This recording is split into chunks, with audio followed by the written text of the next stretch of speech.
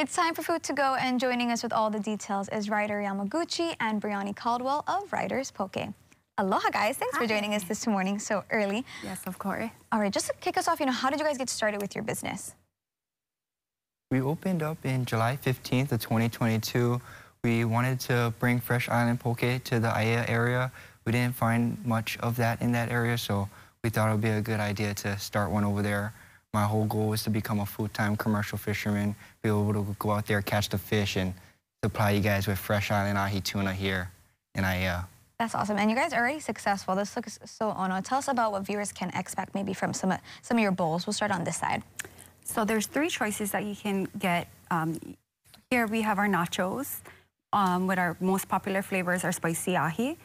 Second is our salad, which is mixed greens, and my personal favorite is our hot shoyu, our poke bowl, our #1 seller, and our signature is with our ginger avocado. Ooh, okay, and then we're panning over the screen here so you could see that one. That's kind of like your iconic bowl. Yes. Good stuff. Now, besides, poke bowl, you can pick that up for, I'm sure, breakfast, lunch, and dinner. You also have, like, desserts. I'm a big dessert girly. I like the sweet stuff. So besides all the savory stuff, what can you get for desserts? So, of course, we have our shave ice, but our most popular and best seller would be our kulolo sundae. So it's a piece of kulolo on the bottom, warmed up, 2 scoops of haupia ice cream, chocolate drizzle, and topped with macadamia nuts. And it looks so good. And I would wipe this part off because it's giving us a nice drip, though. But it's giving us a nice little, like, aesthetic look.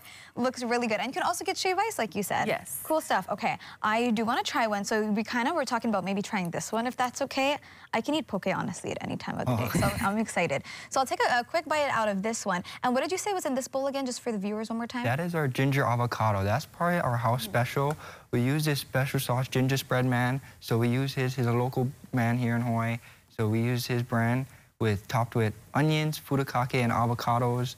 And I would say that one and our spicy ahi is our top 2 most popular dishes that we have. And I could tell why. It's so good. It's really, like, nice and smooth, and I could taste like the ginger, especially, and the avocado, the whole mix. So really great, like, dance in your mouth.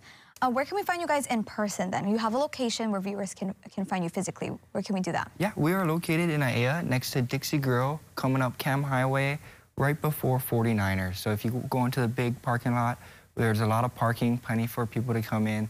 We are right next to the Tattoo Sacred Hearts. Ooh, sounds good. We need a good spot in Aiea, and you got that right there on the screen. And then maybe close us off for today. Briani, where can we find that Instagram? Instagram, it's at Ryder's Shave Ice X Shave. Sorry, at Ryder's Poke X Shave Ice. Perfect. Ryder's Poke X Shave Ice. So we have that scrolling on the screen so the viewers can find you and give you a nice follow. And definitely follow along with your journey. Really great stuff, guys. Close off for today. What is the biggest thing that you think that you learned from your business?